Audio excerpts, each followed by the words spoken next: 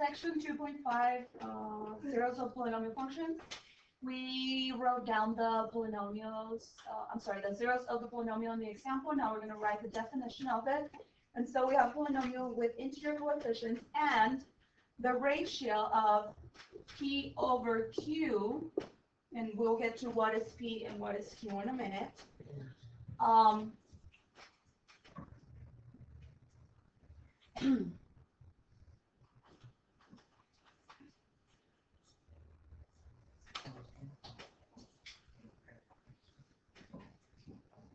Is a rational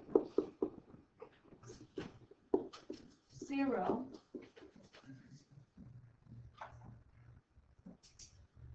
then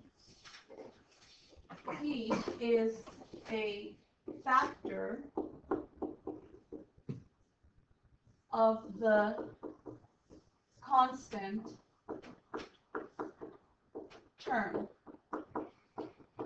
Remember, your constant term is this one, the last one, the number, no variable. And the other one, Q,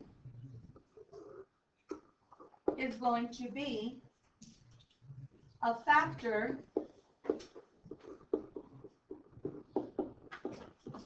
of the leading coefficient.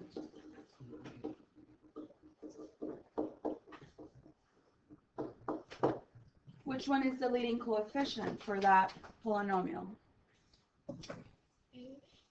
A to what subscript? Sub n, right? This one.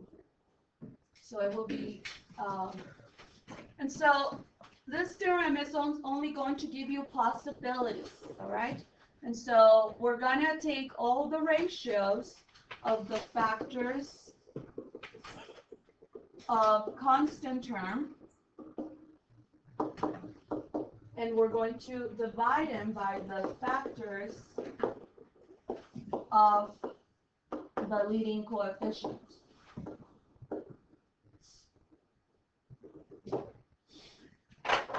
So we're going to get to example 1 and apply that theorem. So first of all, we need to look at the constant term. So remember this, these are just possibilities, possible rational zeros. So we need the factors of 4, and we're going to divide them by the factors. What is the leading coefficient in this case? -1. Very good. So let's see. The factors of 4, you know, they could be divided by 1, by 2, and by 4, correct? But we could also divide it by -1, -2, and -4. Then what are the factors of -1? Only +1 and -1. So what we could do to just save some space or time, we could just write them in this way. +-1, +-2, +-4, divided by +-1. Now this one is easy because all the possibilities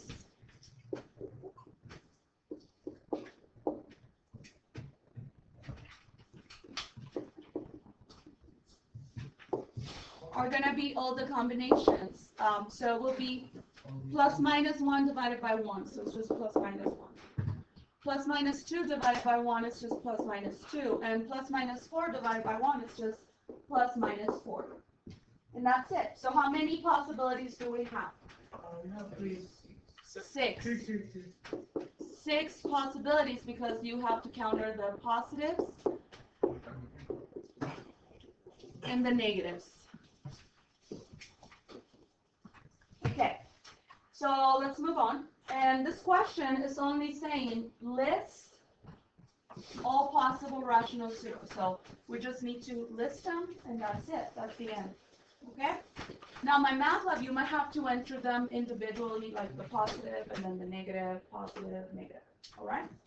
So let's move on to the next one. And so again, list the possible rational zeros. So we're going to take the factors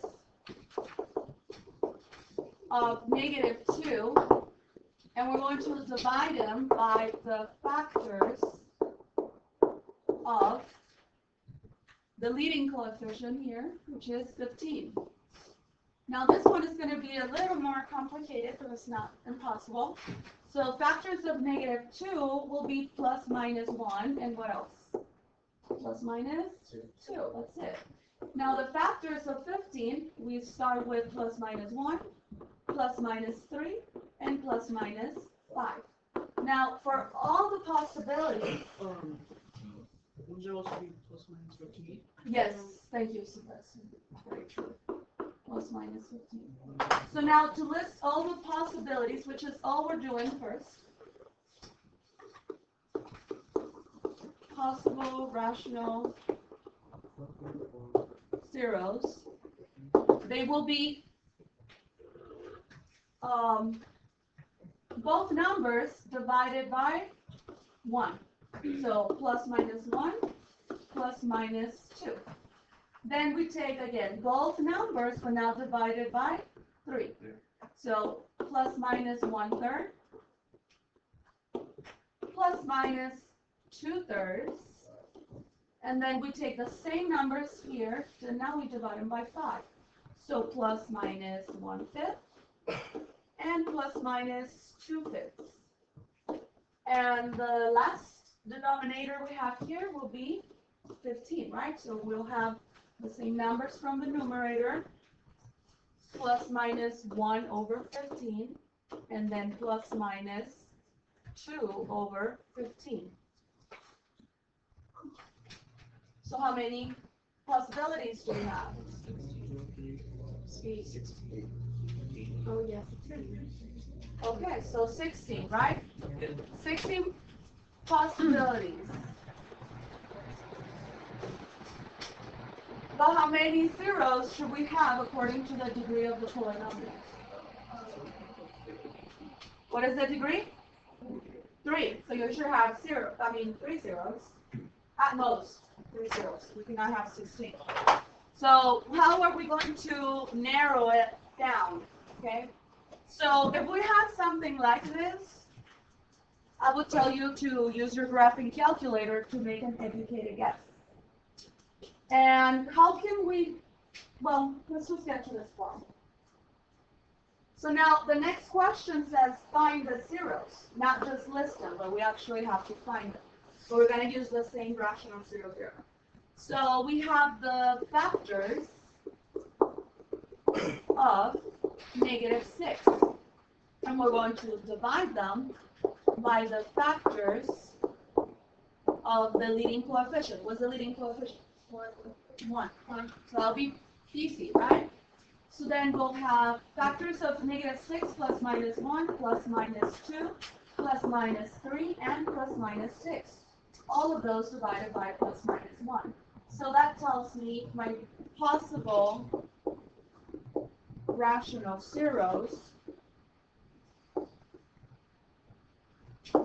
will be the integers, right? We don't have to worry about any of the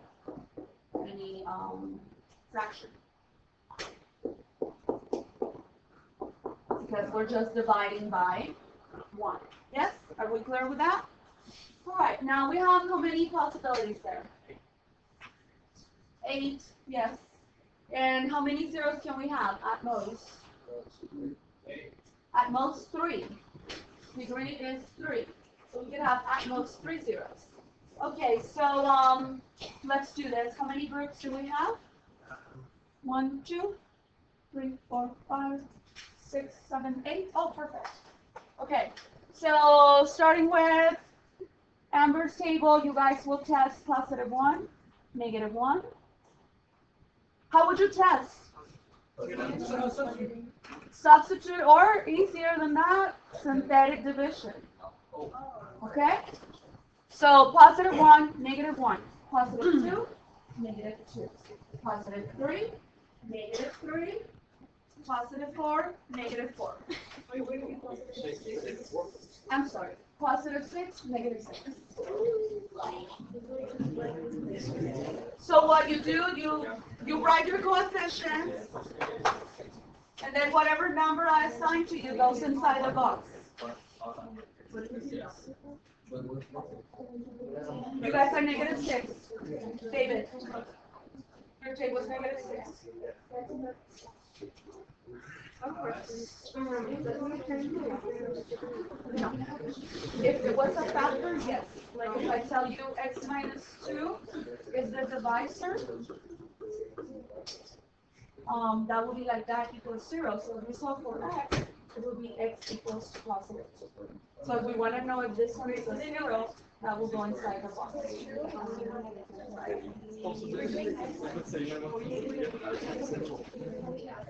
So we have found 2 of the zeros. Where's the third one? What is it?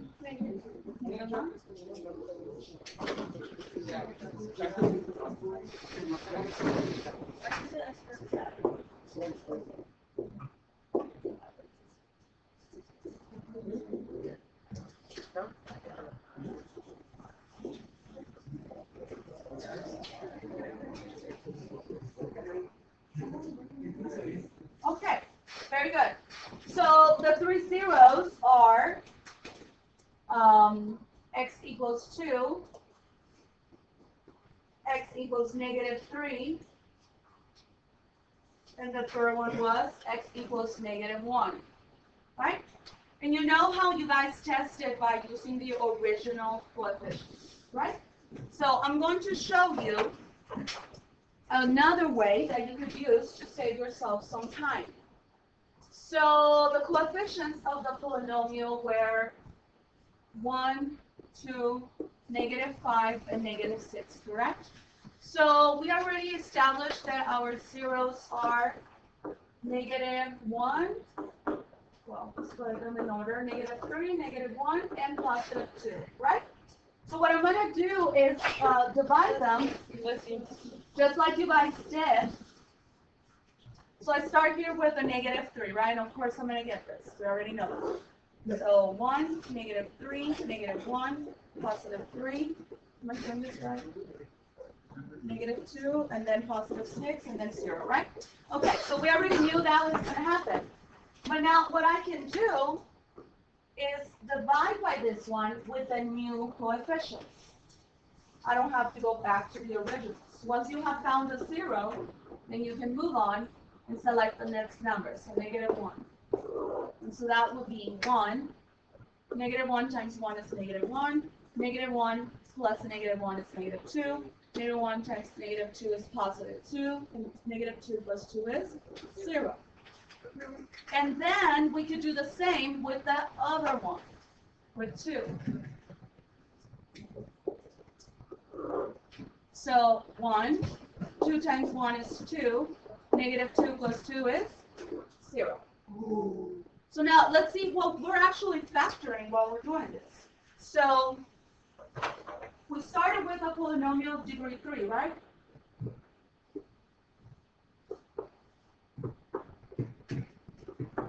And then here we had degree 2.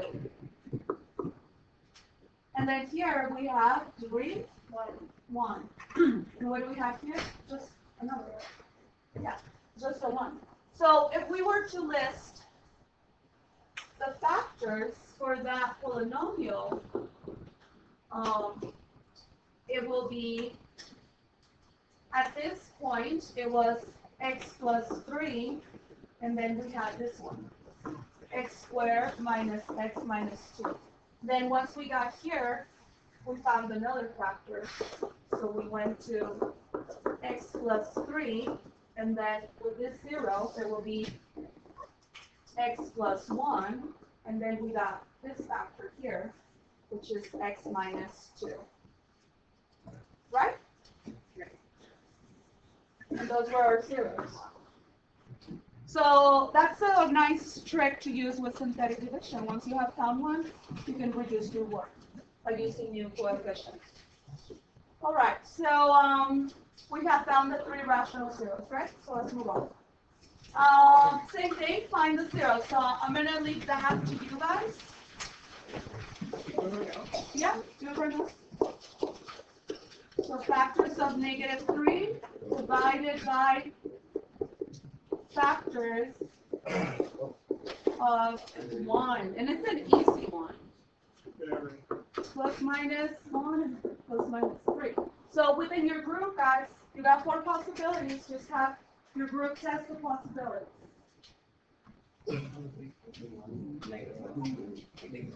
What was that? 3.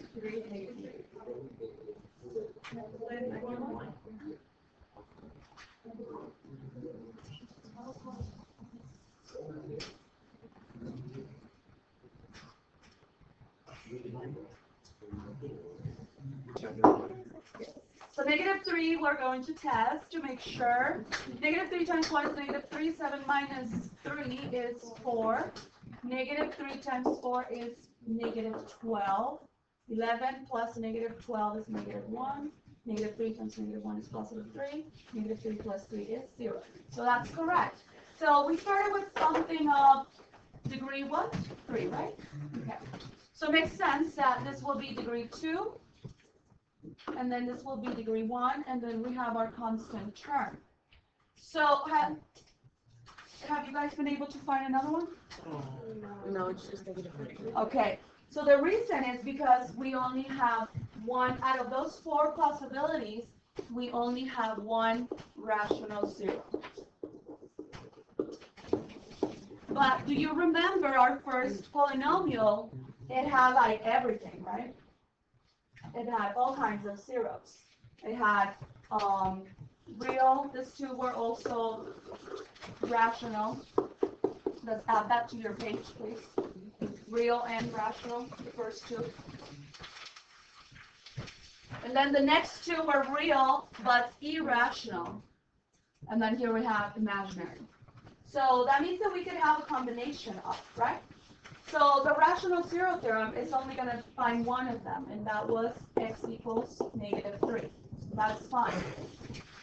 Now, because of that, our factors so far will be x plus 3, right? Times the polynomial that we got from here. X squared plus 4x minus 1. Now, is there a way that we could factor this polynomial? Yes. Actually, no. Because the only factors of -1 will be positive and -1. And there's no way you could get the term in the middle, which is 4x. So what are we going to have to do? We're going to have to use the quadratic formula. So x is equal to -b plus minus the square root b squared minus 4ac over 2a. So our coefficients are coming from here. So a is equal to 1, b is equal to 4, and c is equal to -1. So we're going to substitute those in here, right, for b, a, c, and a. And don't forget that there's a negative here, okay? So after substituting, it's going to say -4 plus minus the root 4 squared minus 4 times a times c. Be careful with your signs. It doesn't hurt to check them just one more time to make sure, because on your next exam you don't want to make those same mistakes, right? You have to be careful. All right, so x is going to be -4 plus minus the square root of 16 plus minus plus 4. Plus, right? Because negative. And then divided by 2. 2. So from here, I'm going to keep simplifying. -4 plus minus the square root of 20. Everything divided by 2. Now we're going to, if I asked you for the exact answer, or my math lab, you know you have to factor the 20, which will be 4 times 5. So now let's take the square root of 4, which Arturo, you said it was 2, and then what happens with the 5 is, okay. Now, the fact that we're dividing by 2, don't forget, we split the fraction, so the real part gets the rational part gets divided by 2, and so does the irrational part, the one with the root of 5. So once we have that, we can still simplify because, well, obviously this one will reduce to -2, and the other one will reduce to square root 1, square root of 5, right? So we just write the square root of 5. But you have to keep in mind that here we're not finding 1, we're finding how many? 2. One of them is -2 plus the square root of 5, and the other one will be x is equal to -2 minus the square root of 5. All right? And how many can we have at most? 3. We already found them, right? So our zeros were, let me list them here. The first one was -3, right? Okay. And the other two will be x is equal to -2 plus the square root of 5. And the last one will be x is equal to -2 minus the square root of 5. And from the beginning, I told you that if you had irrational zeros, they will be conjugates. Meaning you have the same numbers, but you have the sign in the middle is the opposite. Okay. What if I ask you write down the factors? So the factors will be x plus 3 times x plus 2 minus the square root of 5 and x plus 2 plus the square root of 5. Like if I was bringing everything back to the same side as the x. That's how you go from zeros to factors. Okay. All right, next problem. Well, I'm sorry, did you guys get a chance to copy everything? No. Okay, so you guys need to write faster. This video is I'm gonna just upload it to my YouTube channel because the ones I have them are not that great. Okay. You good, Serene? Almost? Is Kendra blocking your view? Okay, yeah, done? Okay, so now we're going to solve this polynomial here. So we're going to have to use all of our tools here. Rational zero theorem first. So factors of 24. Oh my God, that's so many. 1, 2, 3, 4, 6, 12. And 8. Oh, I skipped 8. Plus minus 8. And then what? Plus minus 24. Okay. So, we could do that, right? Decimal, how long would it take us? 4 hours. So this is when you use your calculator wisely, okay? You graph it, and then you make your educated guess. Let's do it. So if you don't have a calculator, go get one from the cabinet, please.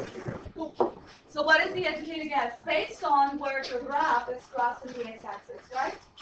All right. So wouldn't it be a 2? Positive? Positive. Okay, let's see if it's true. So we have a 2. And I'm going to check with synthetic division, right? Because I want to see if the remainder is a 0. But I see a little problem here. Let's see. X cubed. We don't have one, so we have to put a 0. You must. And then we have -6 for x squared, -8, positive 24. So let's try this. 1, 2, 2, 4, -2, -4, -12, and -24. Great. Got it. So then this is x cubed. This is x squared, this is x, and this is just a number, right? So, did you guys find another one that you can see clearly? No. That it's crossing the x-intercept? Really? Okay. I don't like this.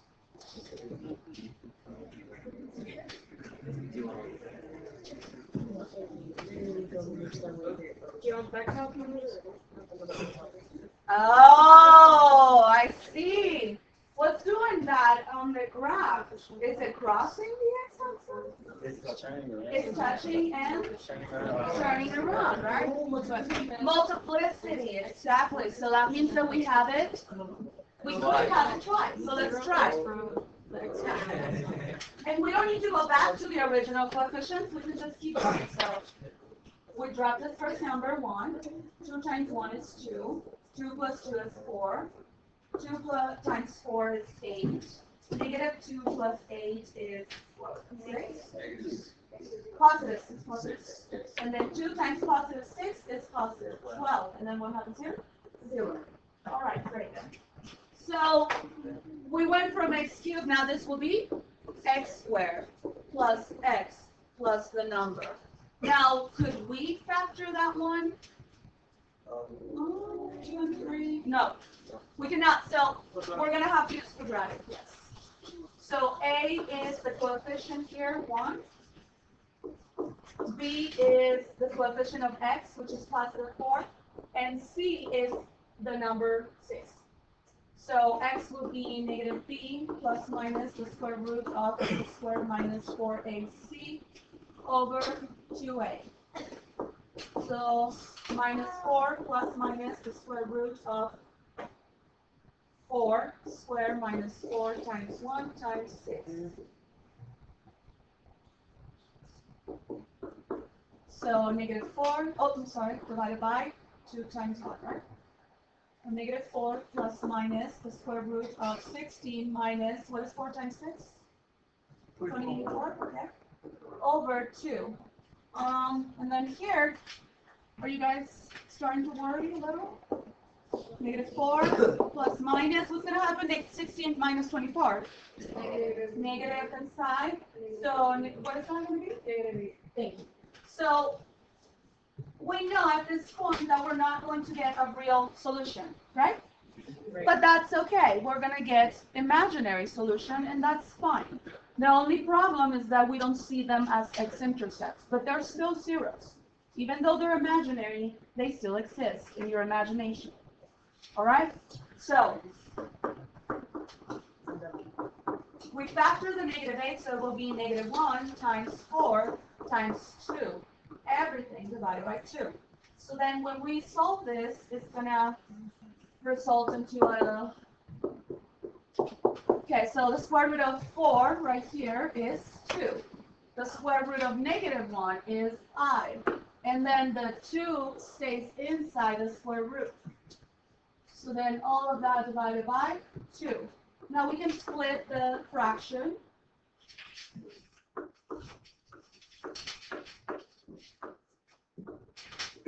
Right? But we're going to divide here, so that would be negative 2 plus minus, and the only numbers we divide are here, not the one inside the square root, please. And so that will be 1, so you could say 1i square root of 2. How many zeros do we have from here? 2. We have x is equal to negative 2 plus I square root of 2.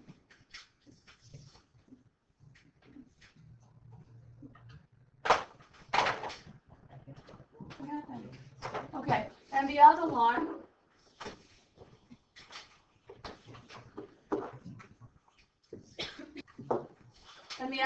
will be negative 2 minus I square root of 2. What can you guys tell me about those two zeros? How do we call them? They are imaginary, and together they form this beautiful couple, complex conjugates.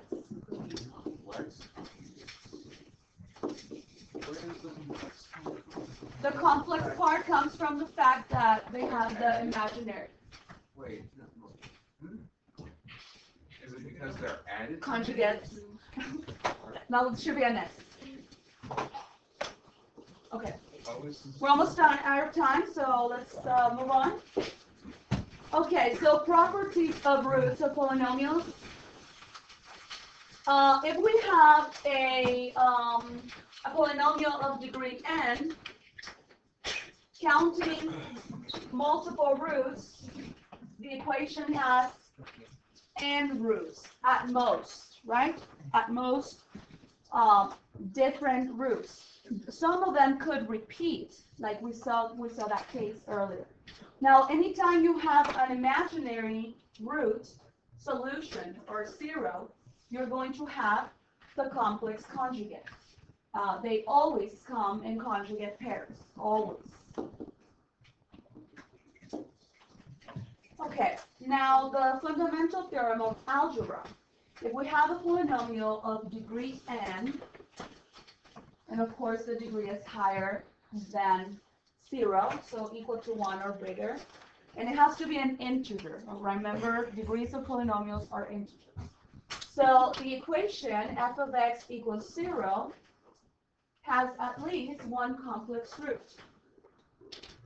So what it means is that you're always going to have a 0, at least one. It could be imaginary. Well, if it was imaginary, you will have the conjugates. That's true.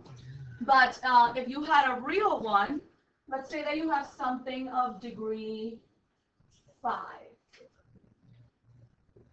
Maybe you could have one complex root, right? It will just go across.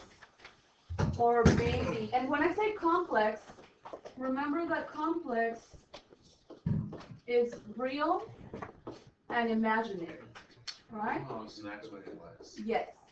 So it could have one complex root. Could it have two?